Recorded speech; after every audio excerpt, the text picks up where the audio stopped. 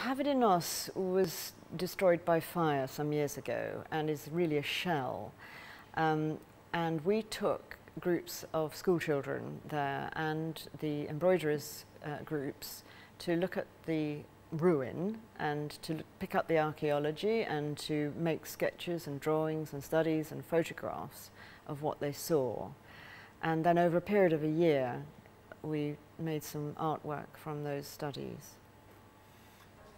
The response to Haverdinos was awe, because it's a huge ruin of a place, badly burnt, and we were going around picking up bits of archaeology all over the place. So the response immediately was of amazement.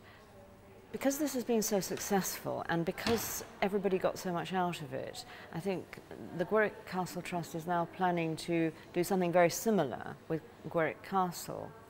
I imagine that the Gwrych Castle Trust project will do very much the same, that it will return the Gwrych Castle to the Abergele people, as it were. They'll be able to get a sense of ownership and community engagement with it.